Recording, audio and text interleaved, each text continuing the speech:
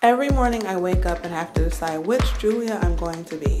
Time, weather, and event are just some of the things I have to consider when picking a makeup look. Here are some of my favorites. For the days where I wake up flawless but just want to go the extra mile. Never covering, always enhancing. Inevitably, someone will tell me that I look better without makeup.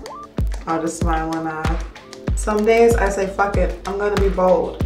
Black lipstick to brunch? Why not? A bright colorful eye look on date night? That's me. When I want to be seen, this is how I do.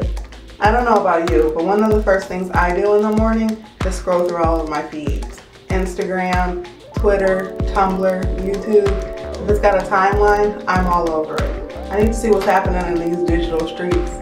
Figure out what the latest trends are and how I can make them my own. And sure, some of the features I'm wearing maybe in one of those makeup trends that need to die 2K whenever videos. But who cares? Sometimes we just want to be our most decadent selves, and there's nothing wrong with that. Life is short, and makeup is fun. Sometimes it's okay to forget all of the rules. Just let your face be the canvas and your makeup be your paint. Trust your gut and let your brushes do the talking. Makeup is a transformative tool that can be used in a myriad of ways. From hiding imperfections to becoming someone else altogether, the choice is up to you. Don't wear makeup because you feel like you need it. Wear it because you want to.